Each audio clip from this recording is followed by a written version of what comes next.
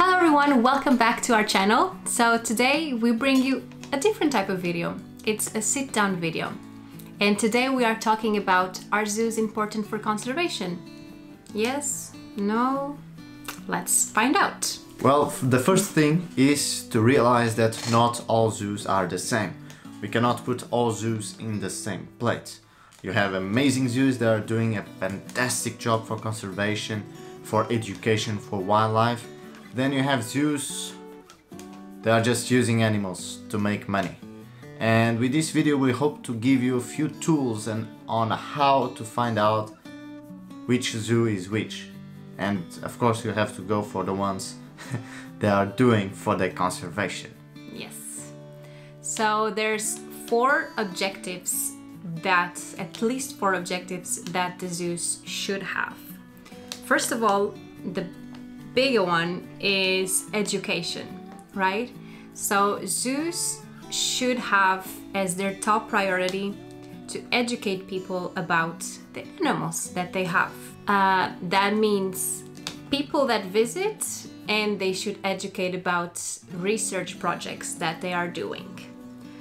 Another thing obviously is the research. They should be involved in doing research.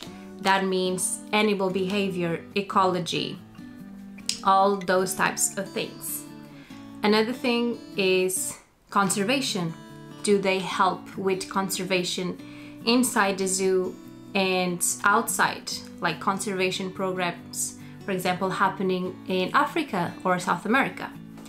And another thing is breeding programs. Not all zoos do breeding programs, and the breeding program, not all of it is good. It's not only just breeding animals. No, there has to be a meaning. And when we talk about breeding programs, is breeding of endangered species that are actually disappearing in the wild. And the idea is, if we have enough species in the zoos of that species that is almost disappearing in the wild, we're making sure that the species will prevail, the species will survive. And then we go for the conservation part. We go and try to rehabilitate the place where they were supposed to be. If the animals disappear one side, we're gonna bring the animals back to that site. That's why it is important, the education, the research, the conservation, and the breeding programs. You have zoos that they do not do breeding programs. And that doesn't mean they are bad zoos. By the opposite, they might be zoos that their whole purpose is to rescue animals. And when you rescue an animal, your objective is not to breed that animal, because you're just multiplying the problem that you have. So the idea is you sterilize the animal and you give it the best life it can get in captivity before it dies. So there's a few things that we should look for in a zoo to know if it's a good zoo or a bad zoo. So one of the things is we need to see if they are accredited by an institution. And that means WAZA, which is the World Association of Zoos and Aquariums. For example, ASA and EASA as well, which is the European and the World Associations. So if the zoo is accredited by those organizations, it is a good thing. They have as a top priority the well-being of the animals. Another thing that we should look into is enclosures.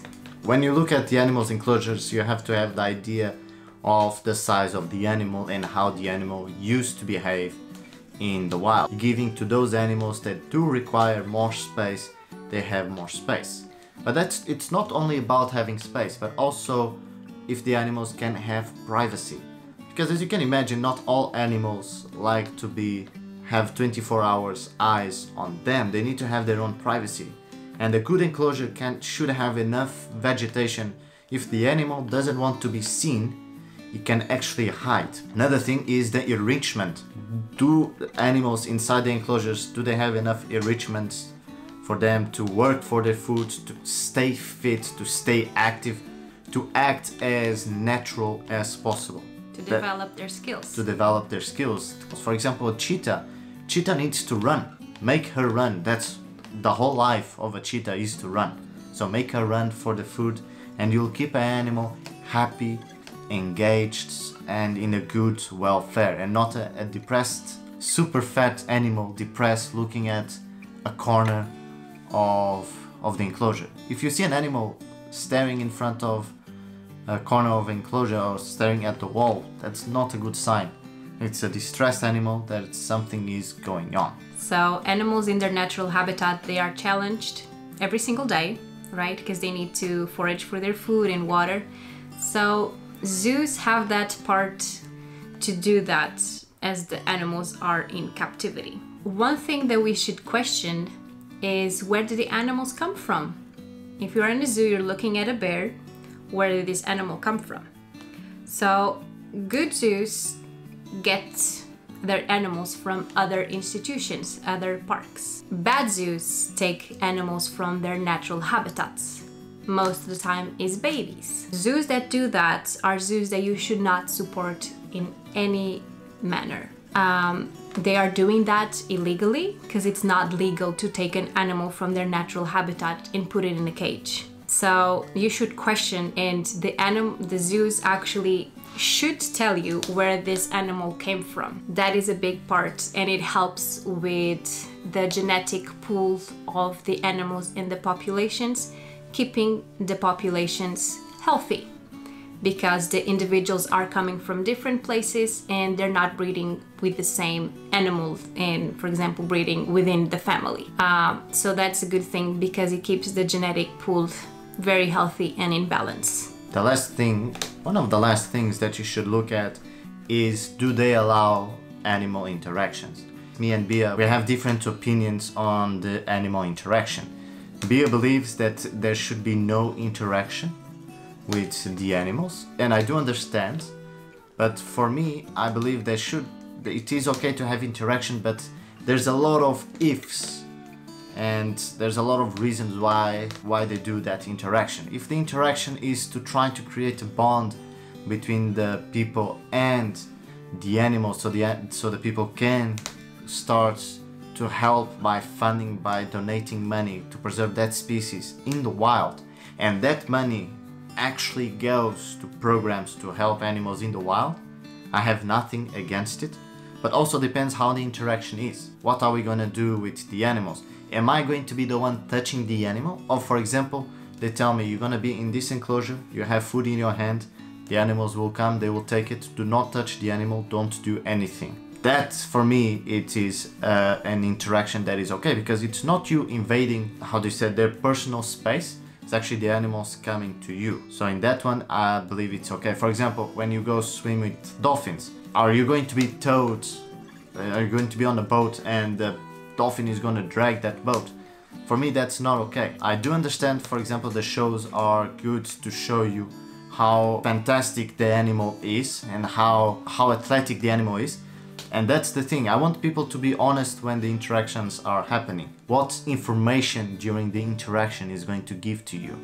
Yes. It is just a go touch the animal or come and learn about the animal. Yeah, so this topic, it's kind of a problematic topic about, are zoos good or bad, because it's not just black and white, it has a lot of gray area. A lot of gray. And different shapes of gray. Yes, exactly. So that's why we are kind of doing this video, is to kind of educate you a little bit more to things to look into, to see if it's a good institution or not.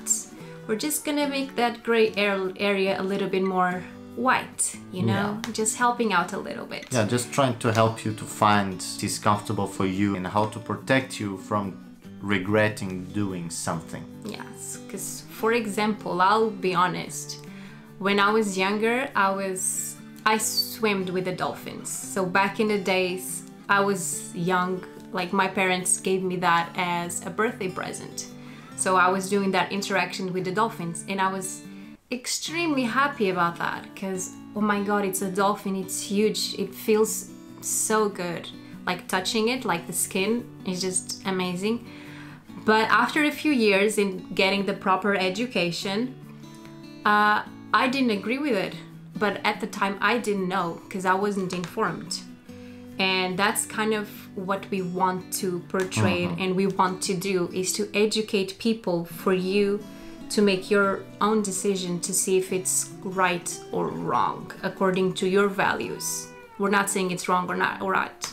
We're just showing you and giving you all the cards, and then you get to decide according to your values. I've also swam with dolphins more recently, but still a lot of years ago.